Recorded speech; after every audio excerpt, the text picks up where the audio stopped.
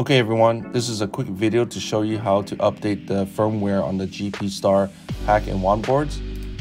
If you're unfamiliar with GitHub, this is literally where all the files and documentation, everything related to the gpstar kit is updated and stored.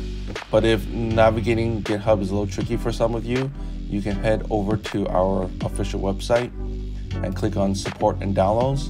And here you'll find the sound files and all the firmware update files that you need. So regardless of which website you use, the instructions are the same. So first off, you're going to need to download the firmware flasher.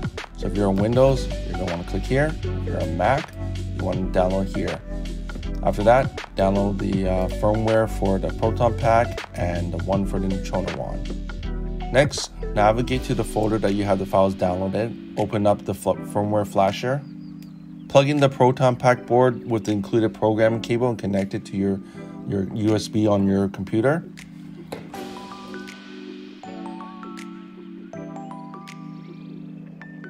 Then you're going to want to grab the Proton Pack file here and drag it over.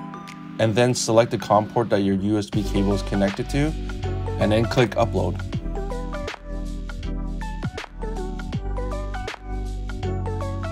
And then that's it.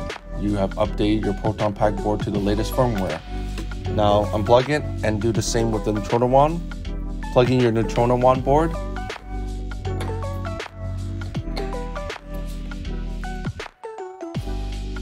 And then this time grab the Neutrona Wand file and drag that over.